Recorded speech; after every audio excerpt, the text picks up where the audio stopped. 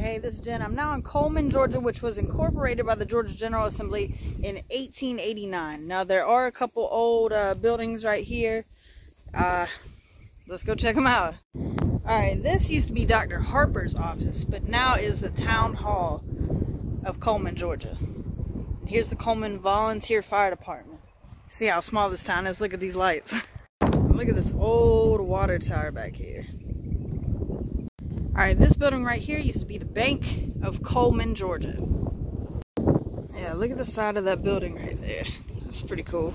Alright, so the bigger building right here up front is going to be the precinct house. And then this little building in the back is going to be the old jail. Here's a little bit closer look at the jail. And here's a little bit of an inside look of the precinct. And I do want to say on the side of this bank used to be a general store. It was J.J. Rogers General Store. Of course, you know, you see it's been torn down. Alright, and as you can see right here, here's the Coleman Post Office.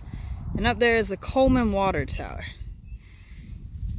And as you can see, this is pretty much it.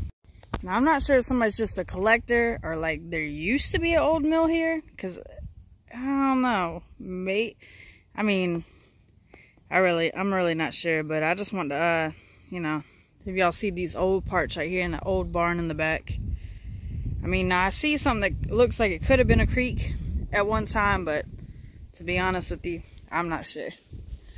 But this is going to be it for the town of Coleman, Georgia.